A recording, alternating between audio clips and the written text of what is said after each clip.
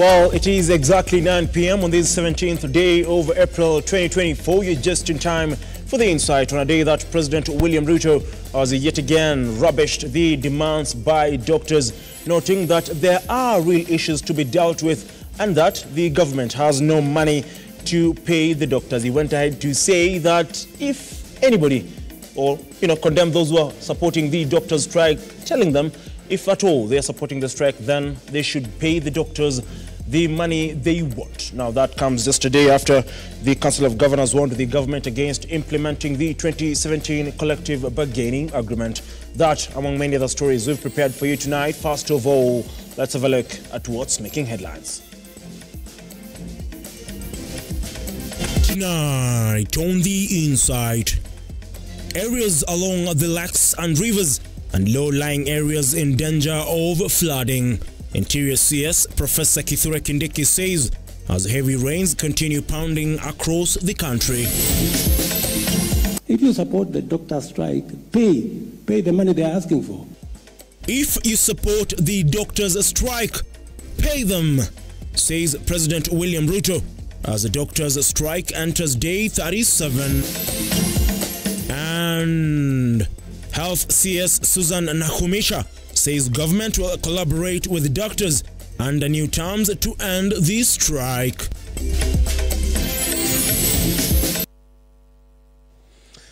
Now, welcome to the program. I am Ian Keitani and our sign language interpreter is Angel Lois. Remember, you can watch this bulletin live on our Facebook and YouTube pages at Lookuptv.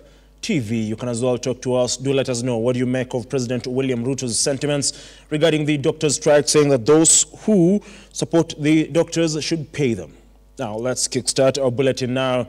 And the government has warned about over 15 areas that are likely to experience flooding as heavy rains continue to wreak havoc. In a statement today, Interior CS Professor Kindiki stated that areas along the lakes and rivers, low-lying areas and places with poor drainage are at risk. As Stanley Lugaria now reports, Kindiki said the government has taken measures to ensure public security and safety and is prepared to mitigate any adverse effects of flooding in the country.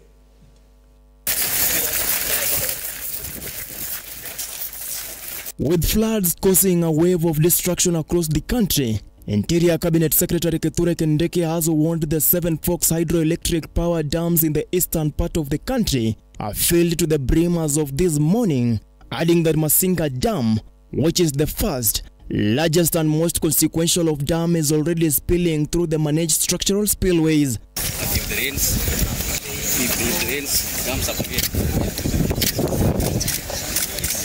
The CS adding that the River Tana is likely to burst its banks downstream, leading to significant flooding in Garissa, the Tana Delta and Lamu counties. Downstream, the last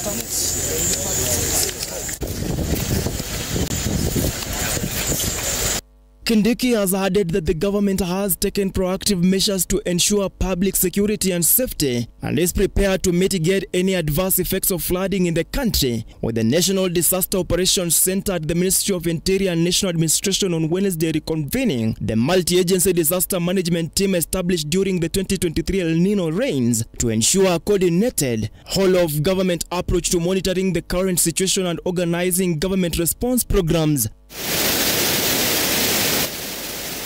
Stanley Lugaria, Lookuptv.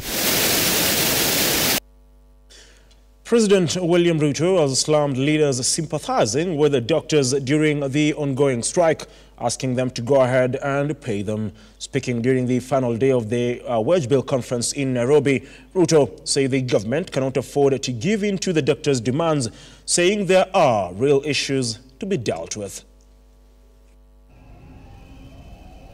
With medics vowing to continue with their strike until the government fully implements the 2017 collective bargaining agreement, there seems to be no light at the end of the tunnel, with the head of state seemingly unhinged with the 5 weeks-long standoff.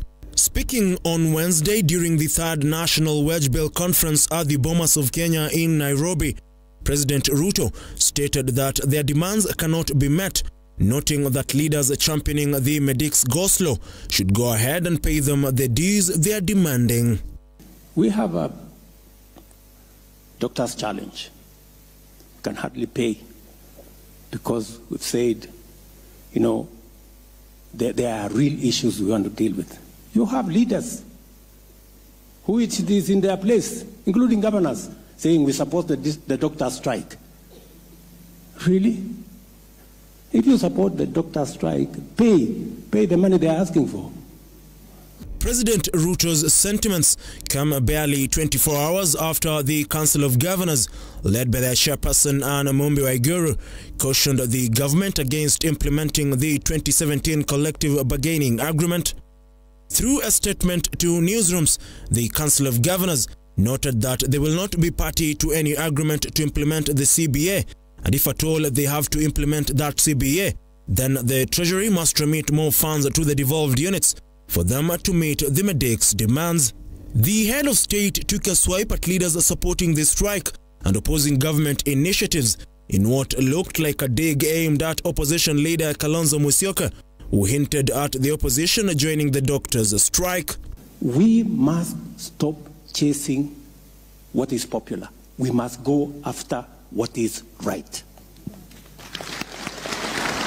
The third annual Wage Bill Conference has been ongoing for the past 3 days, with President William Ruto stating that the government will soon start a purge on public officials operating with fake certificates. We will now confront the monster of corruption head-on going forward.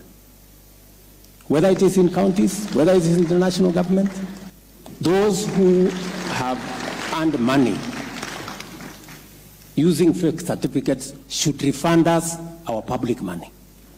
Ian Keitani, Lookuptv. Now that story was produced by one Nancy Nalima. Health Cabinet Secretary Susan Nahumisha has affirmed that the government will collaborate with striking doctors under new terms. Nahumisha, while appearing before the Senate to respond to questions regarding the ongoing doctors' strike, noted that the collective bargaining agreement the doctors are referring to elapsed in 2021. She further appealed to the Senate to intervene and resolve the stalemate, as John Matava now files. While appearing before the Senate to answer questions regarding the doctors' strike in the country, Health Cabinet Secretary Susan Nahumisha noted that the government will engage the doctors under new conditions. To the government being on strike, and they have explained that this is because the CBA was not implemented from 2017 to date. The different areas that need to take responsibility. We have matters for the national government. We have matters that are cross-cutting. We have matters of county government. Speaker and honorable members, I want to confirm that of the 6 issues that pertain to the national government, we have addressed them. According to Nahumisha, the 2017 collective bargaining agreement of the doctors are referring to expired in 2021, further requesting the Senate to intervene and assist in resolving the doctors' conflict. I want to ask of this House that as for that stipend, we are asking that if the interns, and should they accept that, then they open room for negotiation that government has offered. They have not come to the table to tell us that, no, we will not take that, we want this. That must be allowed to happen. According to CS Nahumisha, the National Treasury is this week expected to release 8.5 billion Kenyan shillings to be used for settling of the money hoard to hospital facilities. This solution will not just come from the Ministry of Health. It will come from the whole of nation approach and the ministry being able to implement what will have been agreed on. I have also said that we expect a ruling from the court today. The mention is happening today.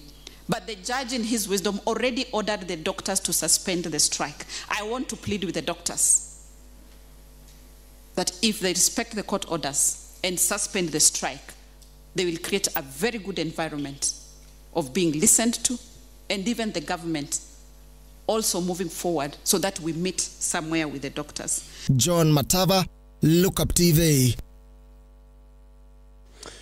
From health to matters farming now, and agriculture CS Mithika Lenturi remains defiant that there is no fake fertilizer in circulation across the country.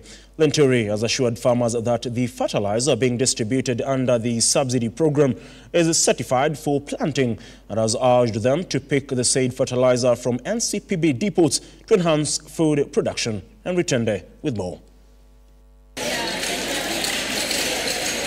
While on a tour of the Kilifi National Cereals and Produce Board Depot, Agriculture CS Mithika Lenturi has urged farmers to pick subsidized fertilizers from various NCPB depots across the country to facilitate their planting activities. Lenturi has in the same breath rubbished claims that fake fertilizer is in circulation in the country, terming the claims malicious and meant to taint the government's image. Serikali inaweka njundi ya kuhakikisha kuna mbegu, kuna fertilizer. Watu wako waambie wakuja wachukue fertilizer, sababu fertilizer hapa. Waachane na hiyo story na propaganda ya watu ambaye hawataki wa Kenya waende mbele. Lenturi additionally picked issues with some leaders who are critical of President Ruto's efforts to reduce the cost of living through subsidized production, insisting Kenyans are now enjoying cheap maize flour thanks to the subsidy program. Wakulima wetu turundi mashambani, tushalishe chakula, tuweze kuinjilisha kama taifa, tunjiondoe katika aibu hii ya kila wakati ni kuomba na kutegemea misaada. Na the only way ni sisi wenyewe kurundi mashambani. With a bumper harvest expected at the end of this planting season, Lenturi says the government will help farmers dry their produce to cushion them from losses. Niko na pia na ule mpango wa kupeana dryers ya kukausha mahindi ili tuweze kuhakikisha ya kwamba we manage post harvest losses.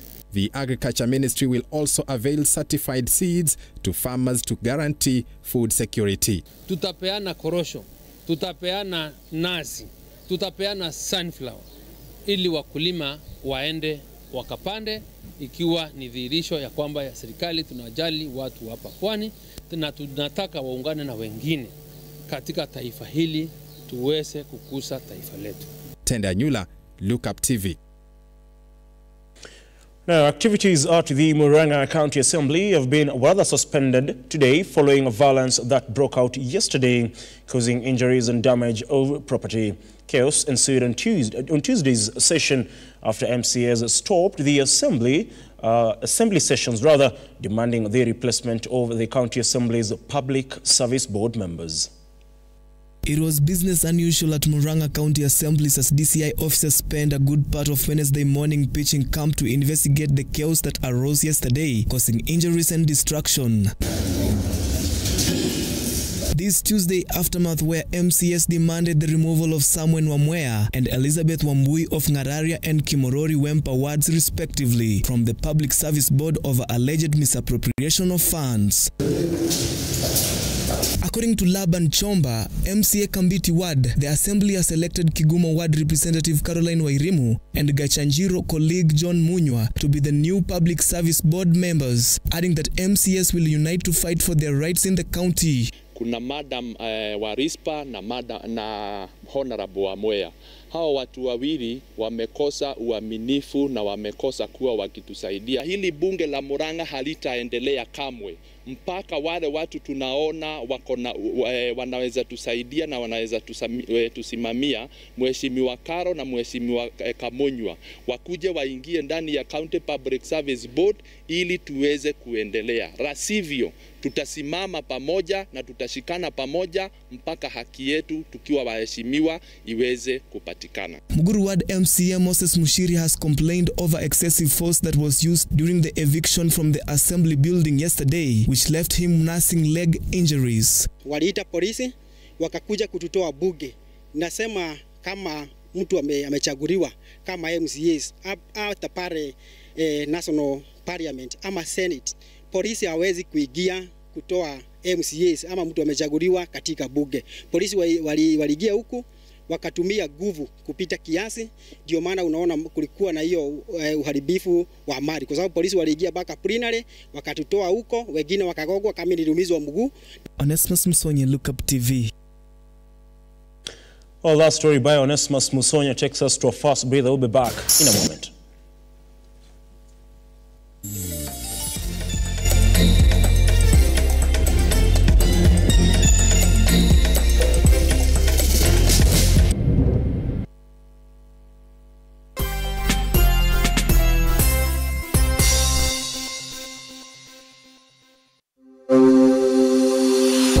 Open University of Kenya, which was chartered on the 3rd of August 2023, aims to revolutionize higher education by breaking down barriers such as cost, previous exam grades, and geographical location through online open learning at the comfort of your home, job, etc., thus ensuring accessibility to education for all members of the society. In a nutshell, Open University of Kenya leverages technology to deliver education.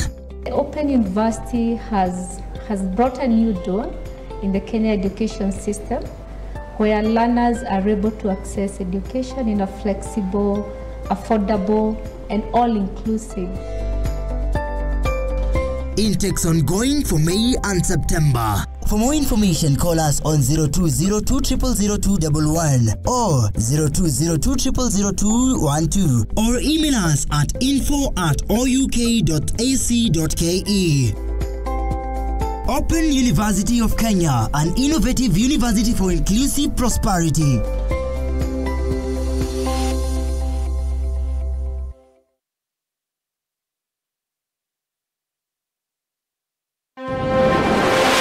Come, let us show you place spot to build your dream home in Baraka Garden, situated just 5.4 kilometers from Blue Post Junction along the Thika Gatura Road. Place finest with secure gated community, Majina Stima Eco on-site, Usitans na stories za title deeds ziko ready. Plus, flexible payment plans and financing options. Pay 30% and clear the rest in installments. Get in touch, to the site visit. For more information, contact 0794 333 222 or 0722 668 700 or visit our website www.mahasibuhousing.co.ke. Experience the beauty of Baraka Gardens today.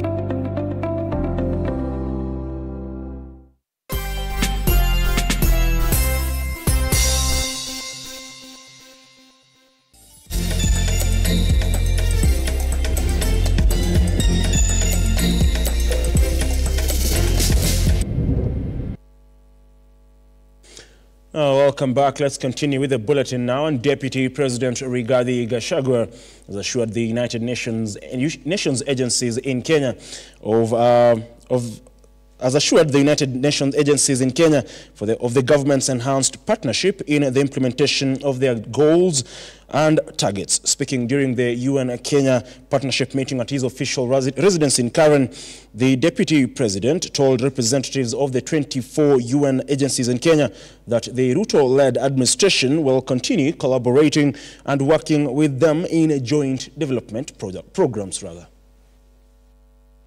While meeting 24 United Nations agencies in the country, Gachagua insisted that the government will work with the agencies in the implementation of 2022-2026 Sustainable Development Cooperation Framework, while lauding the UN and development partners for collaborating with the government in response to the devastating drought occasioned by 5 consecutive failed raining seasons and the El Nino flooding in 2023. Forever indebted to all of you for the support that you gave us when we had the worst drought in 40 years.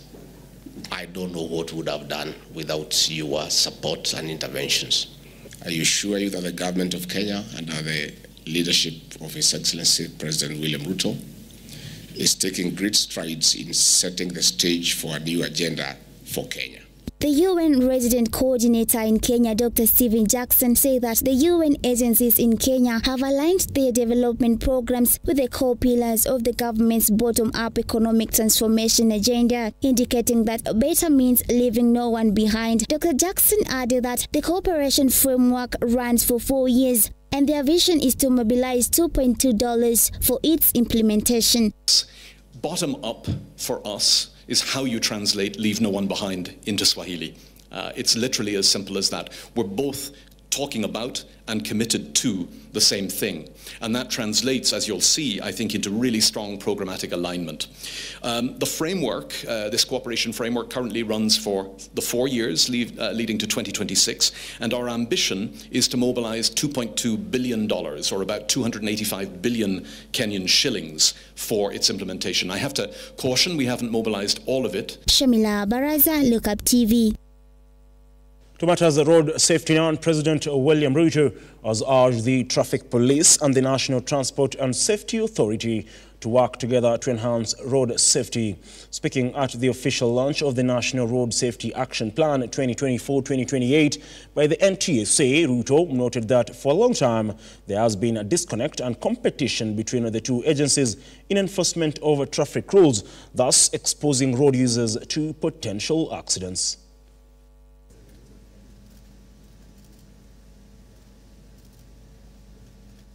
The launch of the National Road Safety Action Plan is a good starting point for our coordinated multi-sectoral endeavor to improve road safety in our entire road transport system.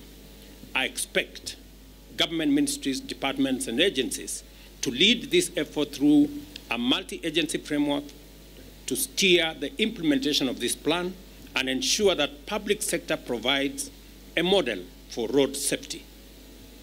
We all must recognize the importance of road safety and remain mindful of the fact that reckless behavior endangers both perpetrators and innocent third parties. Consequently, we must henceforth implement a zero-tolerance approach to negligence on our roads and enforce the traffic laws and regulations to their fullest extent in order to promote safety, order, and efficiency on our road transport system.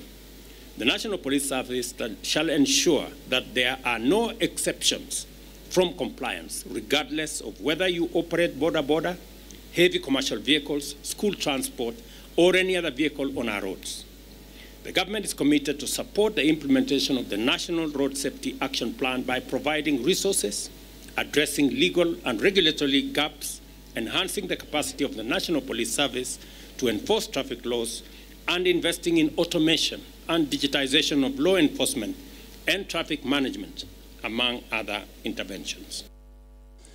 Now, police in Kitengela, Kajiado County, have nabbed Changa and Bang in Lookuptv area and arrested several people in an early morning crackdown. Led by Commanding Officer David Oleshani, the exercise, which was a tip-off from the public, revealed new methods employed by rogue business persons to evade detection, as Martin Masharia now reports. After a public outcry by Kitengela residents, police today led a major crackdown where they nabbed tens of liters of changa and huge quantities of bang. At Migingo, Lookuptv, police intercepted large volumes of changa packed in polythene bags within a residential area. The houses disguised as rental units were found to be a secret hubs for changa packaging, with a brew packed in cement bags to avoid suspicion during transportation. The undiluted changa is then sold to suppliers for distribution in ordinary bars, fetching prices as high as 600 shillings per liter. Sasa pombe hapa ni mingi. Hata wamama huku wanalewa kila saa. Hata hakuna kazi inafanyagwa hapa. Idie watu wafanye kazi, unaona sasa hao mumebeba. Hatusemi wasikunywe, lakini wakunywe masaa ile ya after job 5. Hapa hata ukuje uchukue kijana ati mufanye kakazi huku, atakuja kuanguka kwa gorofa. Juu alikunywa saa moja. Sisi hatukatai wakunywe alafu after job 5. Further investigations unveiled surprising fronts for illicit activities, including a branded hardware store found to be changa den and a movie shop doubling as a bank outlet where rolls of banks and raw products were seized. Hii mtaa yetu pombe ni mingi, mojaribu tupunguziwe pombe hii mtaa. Kwa sababu ndio tunalelea watoto na tunaishi hii mtaa. Naona hii shughuli inaendelea vizuri sana. Na tunaomba hivyo serikali imechukua hiyo mwelekeo iendelee isikome. The suspects are said to be arraigned at the Kajiado Locots, with police declaring war against illicit activities in the region. Martin Masharia, Lookuptv. Residents of Got Alulu Highland in Siaya County are decrying severe power crisis as electric lines were destroyed by heavy rains, plunging over 5,000 residents into darkness. They are now calling on the government to intervene as the one-month power outage has affected hospitals and thrown business owners into huge losses. George KSC tells us more.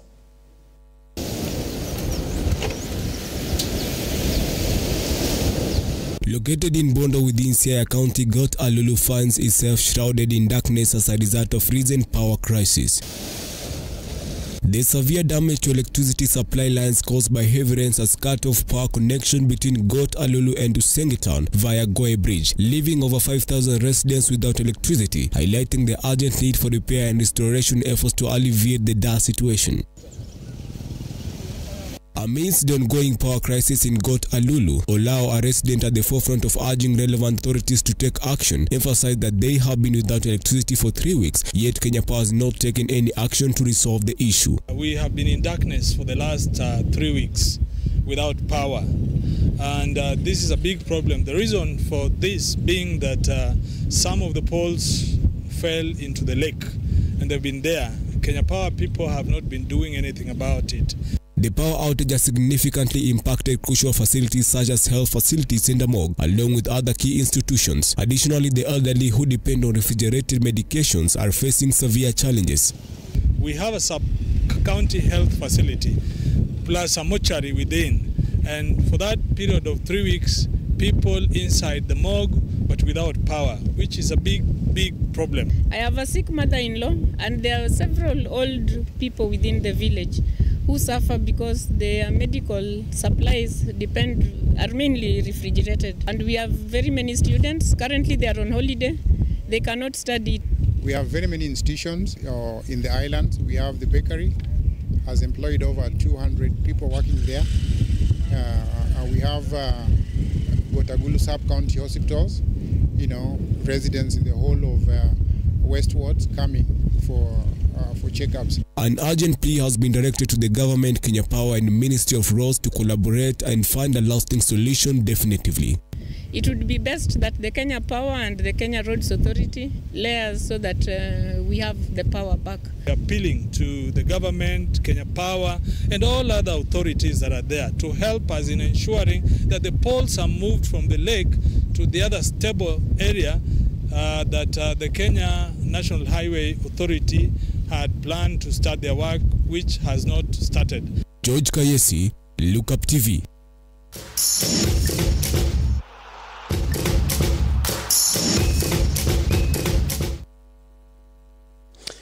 Let's get sporty now. And telecommunication company Safaricom has injected 4.3 million shillings to this year's edition of the Eldoret City Marathon. The marathon, which has attracted top talents such as Victor Kipchirchir, two-time winner of the Eldoret Marathon, is scheduled to take place this Sunday. The marathon will feature 2 categories, the full marathon for both men and women, as well as the 10 kilometers fun run.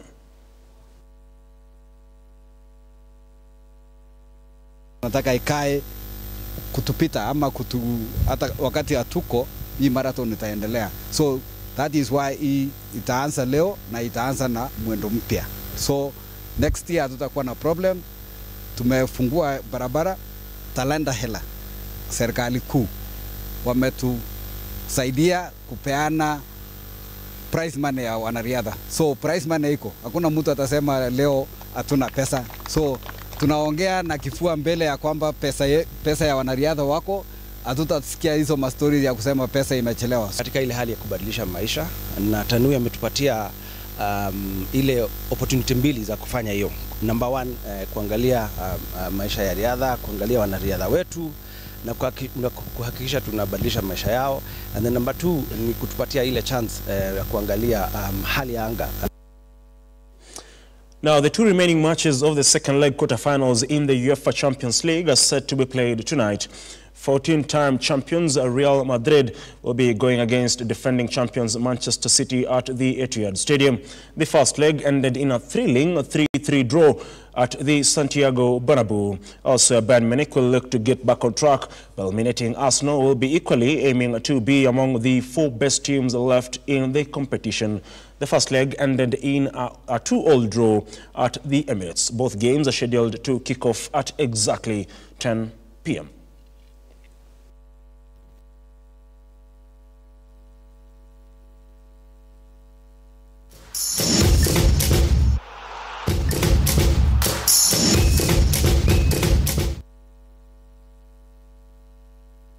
Well, you see, for the first time in their history, Arsenal are looking to win a European title this season, but in front of them is Bayern Munich, a European powerhouse. Question is, will they be able to win in the second leg at the Allianz Arena after failing to win in front of a fully packed Emirates Stadium last weekend? Remember, they just from 2-0 humbling by Aston Villa to dent their Premier League ambitions. Question is, will Arsenal proceed to the semi-finals and play either Manchester City or Real Madrid? Now, we'll be looking at that after 90 minutes of play in a game that will be starting in the next 29 minutes or so. And of course, we'll be talking about all that and the games that will be happening over the weekend on Monday on Sports 360 from 1:30 to 2:30 p.m. All in all, I'm so certain Arsenal are not qualifying because they lack the pedigree and experience in matters of European competition. So long as we have Zinchenko, our local and daily customer, then all is good. Leroy San is going to eat good tonight. Now, with that, we wrap up our bulletin at this particular moment in time. Thank you very much. Do have yourself a wonderful night. And like always, God bless.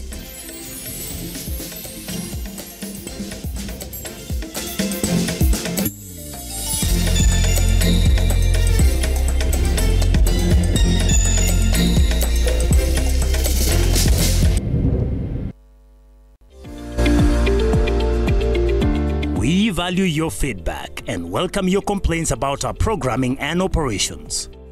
Feel free to get in touch with us through 07